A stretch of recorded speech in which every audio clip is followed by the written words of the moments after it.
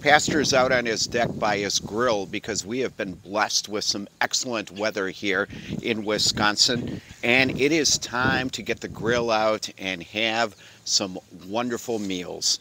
Now, I want you to pretend that you have a big event coming up.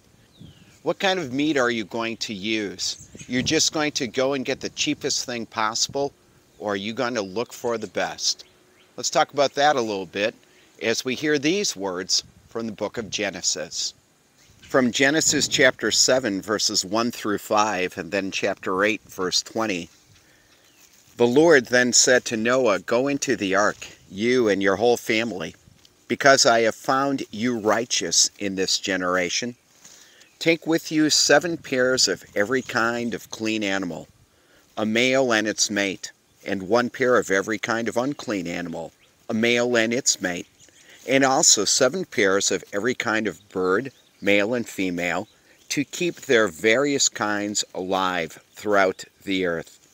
7 days from now I will send rain on the earth for 40 days and 40 nights, and I will wipe from the face of the earth every living creature I have made."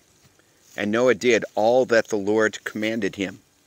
Then, after the flood, Noah built an altar to the Lord, and taking some of all the clean animals and clean birds, he sacrificed burnt offerings on it.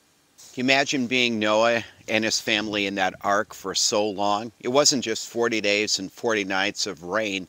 Then they had to wait for everything to dissipate, and then the earth to get to the point where they could actually go out and, if you will, start things over.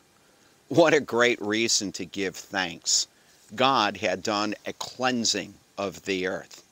Now, it was very interesting that Noah is supposed to take not only clean animals but unclean along, but then when it comes to the point for a sacrifice to God, what does he use?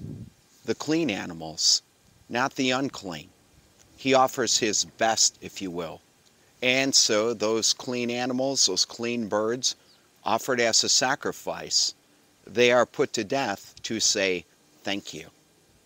You know, our Lord Jesus is the only one who ever lived on this earth who was perfectly without sin. True God became true man, born of the Virgin, lived the perfect life, and then what did he do? He died. Why? As a sacrifice, offering himself as a sacrifice to cover the guilt of our sin. Something perfectly clean, the best that could possibly be offered, was offered. Why? To cover the guilt of our sin, so we can do what? Celebrate and say thank you. What a wondrous God who does not just offer anything, but offered his very best, his Son, so we can have the very best. Life with him now and forever in heaven.